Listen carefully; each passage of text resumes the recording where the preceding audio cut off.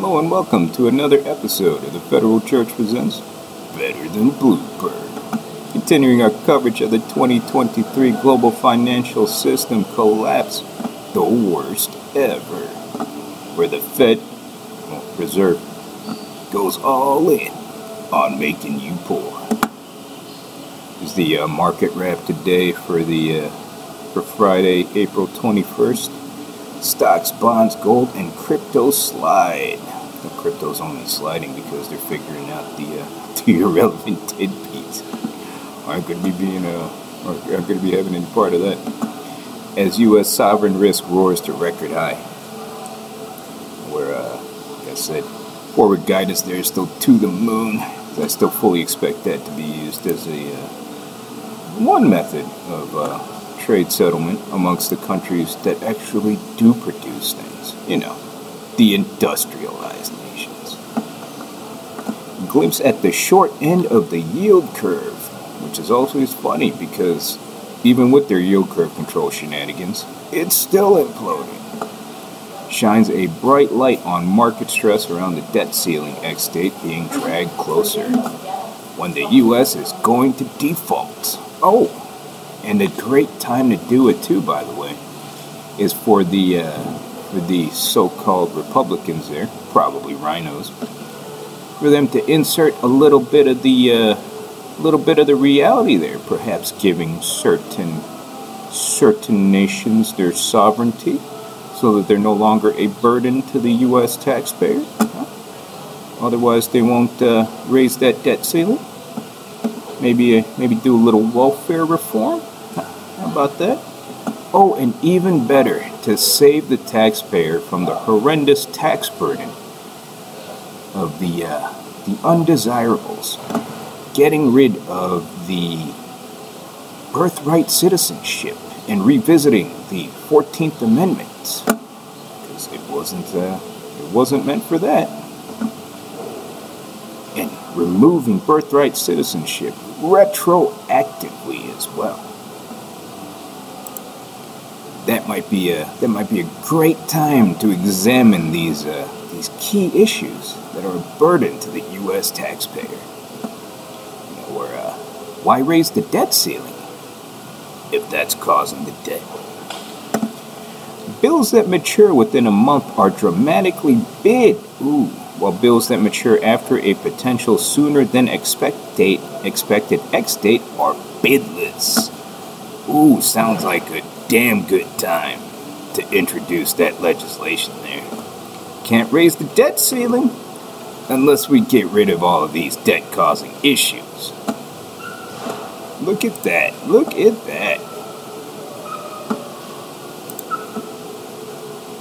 The yield curve itself shows that huge kink more clearly. Look at that. Look at this.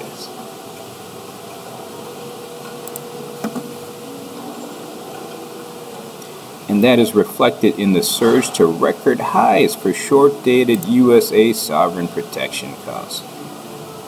Toiletries are garbage. Why is that again?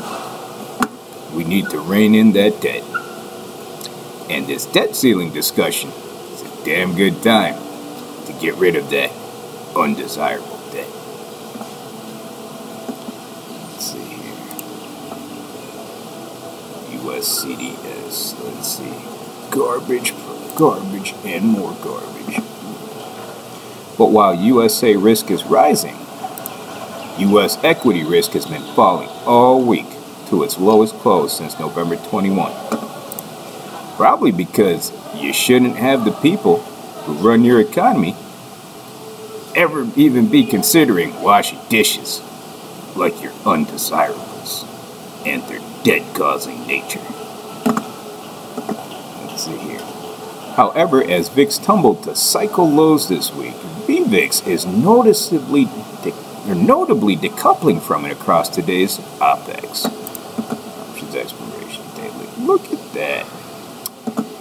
It looks like the derivative of it is getting higher. Look at that. The VIX, I mean.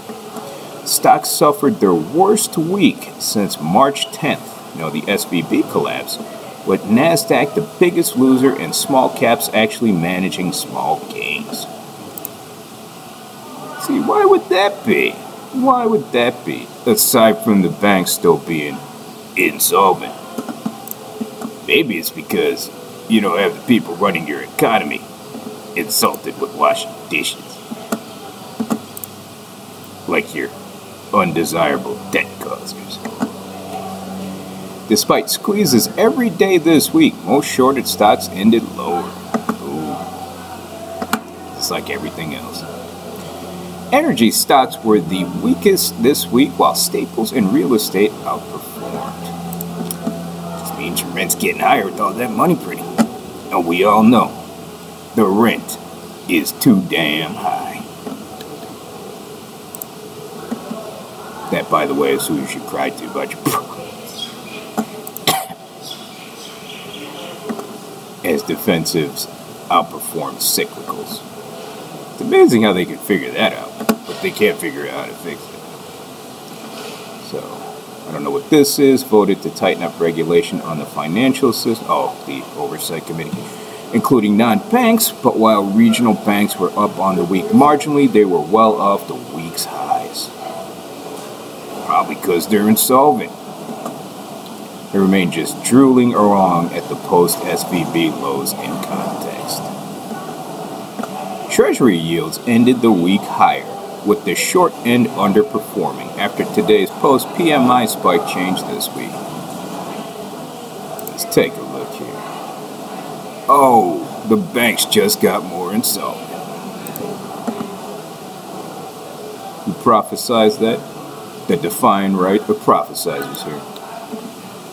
Fed Chair Powell's favorite yield curve-based recession signal, the 18-month forward 3-month to spot 3-month yield spread. It is most inverted ever this week, and that's with yield curve control shenanigans. That's pretty bad. Rate hike expectations continue to rise for next week. Now 92% odds of a 25 basis points hike, which doesn't actually matter because you're printing trillions of dollars. Who cares about 25 basis points?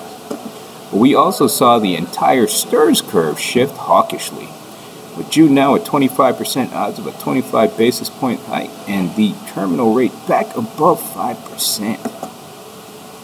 I'm going to guess the real terminal rate will be much higher than that, like 25%.